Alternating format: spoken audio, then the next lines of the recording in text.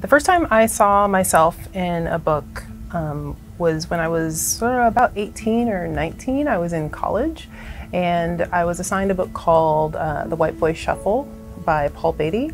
And this book is written from the perspective of a black boy who starts out navigating two different worlds. He's a student in white school, he lives in a black neighborhood, and he also is a poet. And so the whole book is written a bit in prose, a bit in verse. And it was the first time that I saw someone wrestling with those same things that I was wrestling with in my educational environment.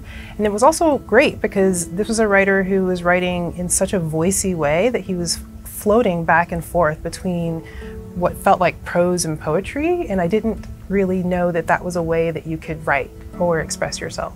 So not only was it someone who was looking like me, living in my similar experience, but wrote like me at the same time.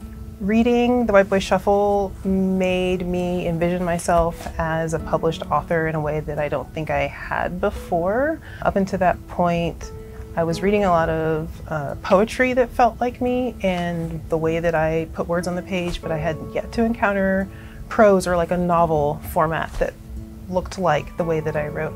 Being able to read a book that was written the way that I think was huge.